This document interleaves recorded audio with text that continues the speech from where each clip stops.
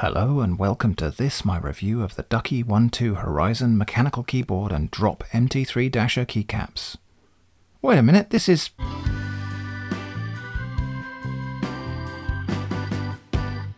Okay, to clear up any confusion, I've been watching this channel a fair bit recently, and one thing I found irresistibly appealing, apart from of course the fantastic content and presentation in general, is old keyboards with lovely spherical keycaps with dish tops, in colours that aren't beige, grey, white or black.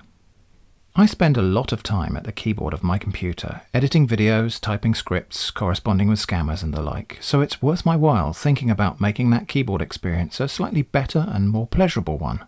I decided what I really want is a comfortable mechanical keyboard with some lovely old-fashioned keycaps. Finding a solution to this was harder than I anticipated, and as usual, my criteria were to blame. Firstly, I wanted a UK ISO keyboard, that is, a keyboard with things like this. The pound currency symbol is on the 3 key, that's UK layout, and with an enter or return key that's this sort of shape, that's what makes it ISO.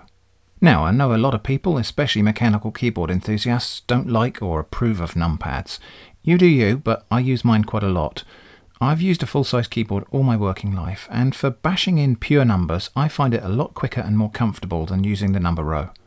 Nearly everything in DaVinci Resolve is a number, and making fine adjustments by number is far more precise than trying to use the mouse controls. So right, full-size ISO UK mechanical keyboard. Simple, right? Those criteria immediately eliminate nearly all of the mechanical keyboards on the market, most of which are ANSI format with an enter key that looks like this, or are 60% size or something other than full size. Next, keycaps, and of course I could just use the keycaps that are supplied with whatever keyboard I buy, but I wanted something a bit special. Again, most keycap sets cater to ANSI keyboards or less than full-size layouts. In fact, I started to think I would simply never find anything suitable. Then I stumbled across this. It's the MT3 Dasher keycap set from Drop. It's inspired by one of the very first computer keyboards, the Data Dasher terminal from the late 1970s, a time in history when people were not afraid to fill their lives with colourful things.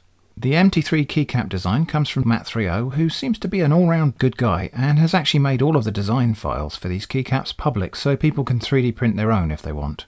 Now, the keycap set on sale from Drop, these are fairly good quality keycaps, thick plastic, they are ABS, PBT would have been nicer but they are double shot, which means the keycap legends go right through the plastic like the words in a stick of seaside rock.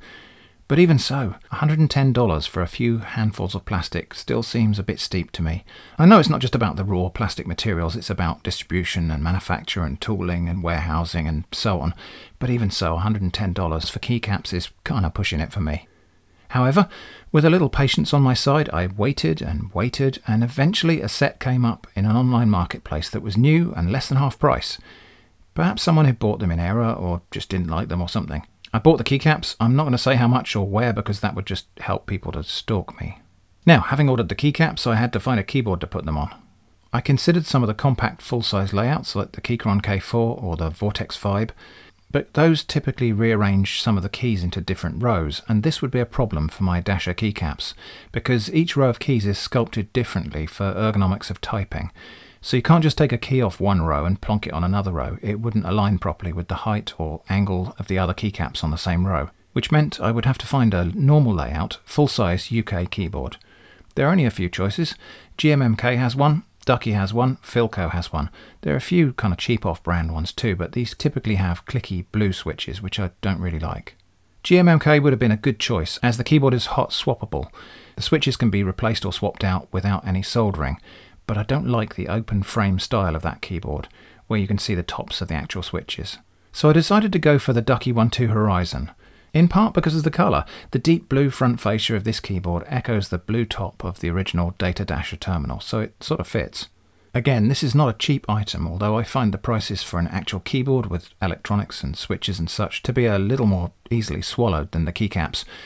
Still, patience and time, and eventually one came up at a bargain price and I bought it. This keyboard has no flashy LED backlighting, but that suits me just fine. And so here we are. It does seem very odd to be pulling off and replacing the brand new keycaps of a keyboard I haven't yet used in earnest, but these double-shot Ducky keycaps won't go to waste. I'll resell them or donate them somewhere that they will be appreciated. And yes, Cherry MX Red. I actually would have preferred a little bit of tactility. The Gateron browns in my macro pad are actually very nice. However, this keyboard is not hot swap and only comes with cherry switches in various colours. Cherry MX Brown is, I understand, quite a lot more scratchy than Gateron Brown, and I don't like clicky blue switches, so I chose red as the kind of least evil option on the menu. If after a period of use I really hate these too much, I might even consider getting the soldering iron out and replacing all of the switches in this keyboard, but we'll just see. And on go the keycaps, and they really look superb. But there's one more problem. The Ducky keyboard has 4 extra keys that are not part of the standard ISO layout. These extra keys launch the calculator and control the system audio. The MT3 keycap set contains quite a few spares and blank keycaps, but you can't just use any key. These extra 4 keys are on row 0 and need keycaps sculpted for row 0. There are none of these spare in the pack. So the obvious thing to do here is try and make some of my own. I used a 2-part silicone to make a mould based on the escape keycap. First I stuck it down to a flat surface and also stuck down a few metal nuts. These will create registration bumps. I made a dam around the keycap with a cut-off piece of plastic yogurt pot, then I mixed up my silicone and poured it in, trying not to introduce any bubbles. Once that had cured, I removed the silicone block from the casing, trimmed off a little bit of flash and removed the metal nuts. So the second part of the mould will mate with these and it will fit together neatly and hopefully consistently. I packed the inside of the keycap with white tack just so the keycaps I eventually make will be a bit more solid and forgiving of minor imperfections like bubbles. I stuck in some pieces of cocktail sticks. These will create filling and vent channels for the resin casting process later. I covered all of the exposed silicone surface with Vaseline. If I don't do this, the second pour of silicone will just bond to the existing material quite completely. The first half of the mould goes into an identical yogurt pot, then I mixed up my silicone and poured it in. On curing, the top half of the mould can be carefully pulled away from the bottom. Out comes the original keycap and pieces of stick, and now we're ready to cast resin into this mould. I mixed up some low viscosity epoxy. I don't have any degassing facility, so I'll need to be careful not to make too many bubbles. I want my keycaps to be fully opaque, so I ordered some titanium dioxide powder. There is nothing quite like the worry of receiving a bag of white powder in the post. This stuff's really finely divided, and I hoped it would just make the base resin white, like milk. I also added some alcohol-based dye to give it a tint. I then poured a bit of resin into both halves of the mould to properly wet the corners and difficult areas, then mated the 2 halves of the mould together, and using a small syringe I injected resin down through the filling hole until I saw it rise up out of the opposite holes.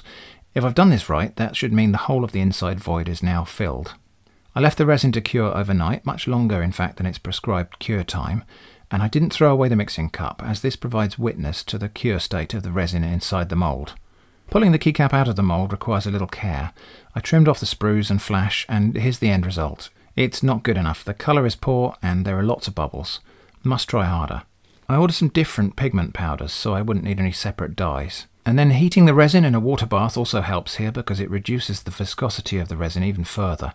And I figured out that after mixing the resin and tapping the mix container on a hard surface to expel some of the bubbles, I can sort of degas it a little bit by placing my finger over the end of the syringe and retracting the plunger. This creates a partial vacuum. The bubbles that are in suspension grow bigger, and this allows them to float up to the top more easily. Not perfect, but might be good enough. It is a bit risky though, because you can end up pulling the plunger out or squeezing the syringe too much and resin might go everywhere. I was lucky, actually the word is careful, and nothing bad happened. I also figured that if I cut away some strips in the top part of the mould here, this will give any remaining bubbles somewhere to go that isn't part of the final keycap. Once again, I partly filled the mould, mated the 2 halves and injected the resin, leaving some extra on top of the sprue holes to drain back down inside. The result this time, very much better, in fact good enough to use. A little bit of trimming and sanding, and here's the final keycap. Repeat for 3 more, and now I've got these 4 keys capped in a style which, whilst it doesn't exactly match, is sort of in keeping with the rest of the set. I decided not to add any legends to these keycaps, as it's fairly easy to remember calculator mute, volume down and up. Casting things out of resin is fun, but it can be sort of wasteful. I tried my best to minimise waste here. Disposable gloves and syringes can be used multiple times, and the leftover resin from each pour I added into a spare cup together with the cut up pieces of flash and sprue from previous castings. And then once this cup is all set up, I'm hoping it will look a bit like Fordite and I can pop it out and make something out of it by carving it or turning it on the lathe.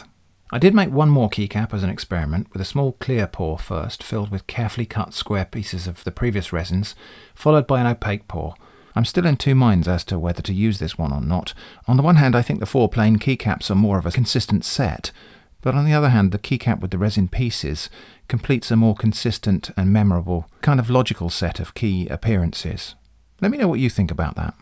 One thing that did catch me by surprise is the legend of the escape key that I used for my master mould is visible on the finished keycaps. Even though on the master key itself it feels like it's completely flush, I suppose I could sand this back, but it's barely noticeable except when the light catches it like this. Before anyone asks, I'm not going to be making any of these to sell or give away. I don't make things to sell. It takes up too much of my time and gets in the way of the next projects on my list. So that was quite a journey, but typing on this keyboard is a lot more pleasant and comfortable than the Logitech G213 I had before. And that matters because, as I say, I spend a fair bit of my week here. This keyboard sounds and feels nice to use. I'm not in pursuit of such things as the deepest thocks or complete absence of pings and ticks.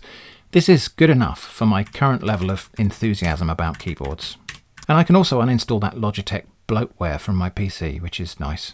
I suppose I should talk about a few of the small things I really like or that are not exactly to my liking. So here they are. For the drop MT3 keycaps, the profile of these keycaps is just sublime. The dished keytops are a joy to the fingers. Compared to flatter keytops, it's like the difference between a comfortable bed and sleeping on the floor.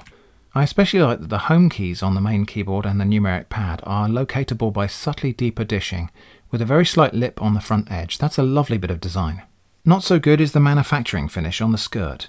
You can still see a little line of moulding flash at the bottom of the key here. It's not a big deal, it doesn't interfere with anything, and it's only noticeable on the rows where the bottom edges of the keys are visible. I might carefully sand it off if it annoys me, but this should have really been finished properly in the factory. The legend on the numpad enter key is nearly too big for the key and it looks kind of awkward. They should have replaced this with a carriage return symbol or something else, although the symbol might have been out of keeping with the rest of the keys because Shift and Tab are words. But okay, they could have abbreviated this to ENT. Other keys have abbreviated words on them, so they could have done that, or they could have written it vertically. And on the Ducky keyboard, I like how it's as big as it needs to be for a full-size keyboard, but no bigger.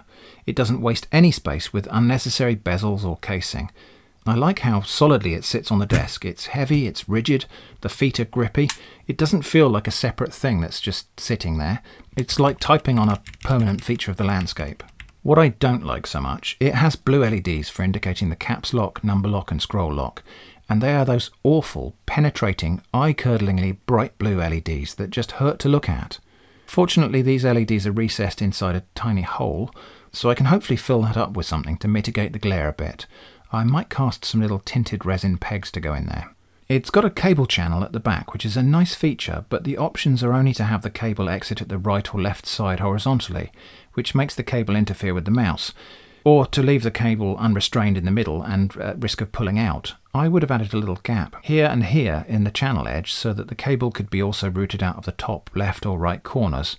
I might just cut a gap in this piece of plastic myself actually.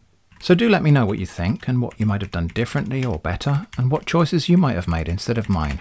I am particularly interested to know if you agree or disagree on that whole equation of cost versus comfort. Is it worth spending a lot of money on things that you use all day, every day, or not? What do you think? Thanks for watching, and I hope to see you again soon.